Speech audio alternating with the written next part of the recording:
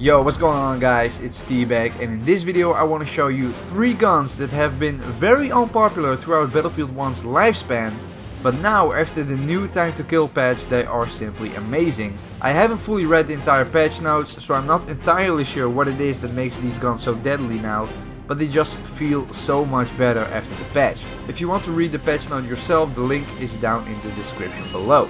So let's start with probably one of my least used weapons in Battlefield 1 period, the RSC 1917. This is a slow firing medic rifle with only 5 rounds in the magazine and 1 in the chamber.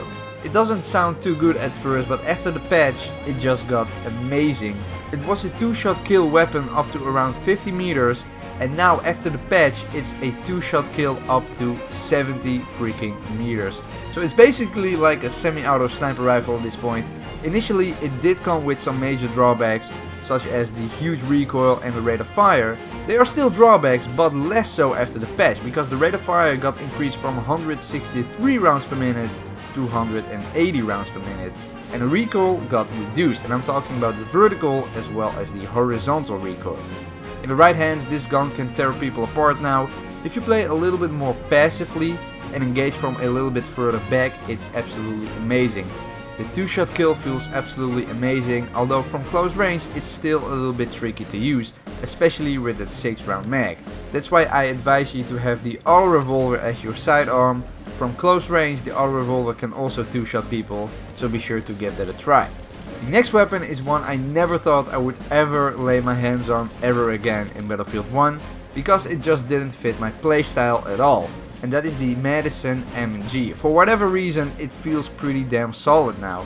I would recommend going with the Storm variant for better recoil control, and go with the AA sight for a clearer vision when aiming down the sight. Still, the biggest drawback is that this giant top fat magazine still constantly blocks your view.